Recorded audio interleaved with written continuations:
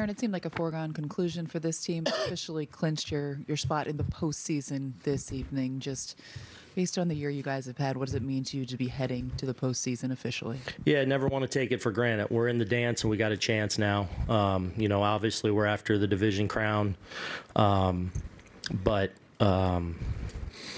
Yeah, I mean, you've been around this game long enough, and you appreciate every time you get the opportunity. And we've punched that ticket. We've got a lot more business to do here in the regular season that we want to get done. But it starts a long time ago. A lot of work, a lot of blood, sweat, and tears to get to this point. Adversity, highs, lows. So excited we're going to get an opportunity. Now we want to go improve on that. When that ball was in the air, what were people saying in the dugout? What was that few seconds like? Did you guys think? Yeah, I don't know. I kind of didn't think it was gone. I was hoping. I knew he got a good piece of it, but I felt like he just got under it enough. And obviously being big in center and on a cool night.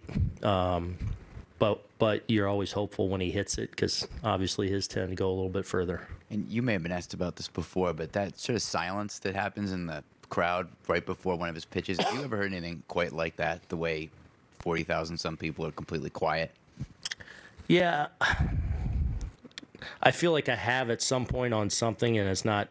I'm not remembering exactly what it is, but it's kind of awe-inspiring. Like get your attention that many people that rise to their feet, obviously in anticipation every time he comes to the plate, and then all of a sudden just that's something neat to be a part of. What have you seen from Josh since his return from the paternity list? He's just getting some traction going. I feel like he's been close a lot throughout this year where he gets it going for a day or two and then a little pullback. I feel like his energy's been awesome. I feel like he's really locked in and focused, and we're at that time of year where we're playing for a lot, obviously, and I think you're just seeing a really good player that's locked in and enjoying being in the middle of winning scenarios a lot. And it's been good to see him getting more and more consistent results, and that was a big one, behind in the count there, 0-1, or really throwing hard, just making sure he gets the barrel to it and gives himself a chance. And another big hit by him. Over to the left.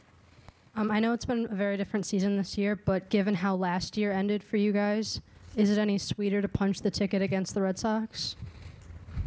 No. I mean, we want to get in. We want to win a division crown now. That's and whoever that comes against. Honestly, no.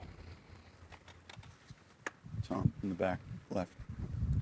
Aaron, what has Harrison Bader added in the 3 games he's played so far? Yeah, he's did a little something of everything.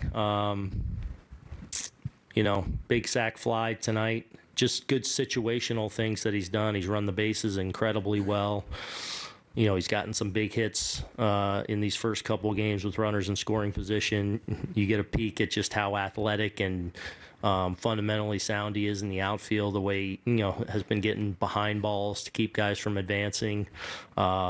He's been a spark, and he's done a lot of winning things in just 3 games. Dan, to the right. Aaron, for the game, you guys designated Andahar for assignment. He had that great year, but to see, what's happened to his career, how tough was that to kind of let him go? Yeah. I mean, it's tough. It is. Miggy, hope. It may end up that he clears and gets with. I don't know if anyone's claimed him yet or anything like that. But he's a great kid who works really hard. He's worked really hard at making himself a quality left fielder. And he's still really talented. So you never know when it can really pop and still click for a guy that's shown he can do it at this level too.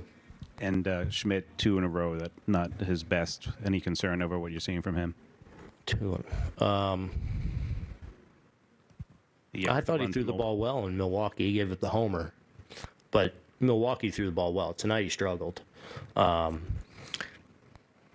No, I thought within it, I thought he's throwing the ball well. Obviously, the walk hurt him. He gets beaten by a little shift ground ball that kind of hurt him, and then some Yankee Stadium homers where, probably a little flat with some pitches to the left-handed hitters there. And Tellez got him in Milwaukee. So just making sure against those lefties especially that, he's executing with his secondary.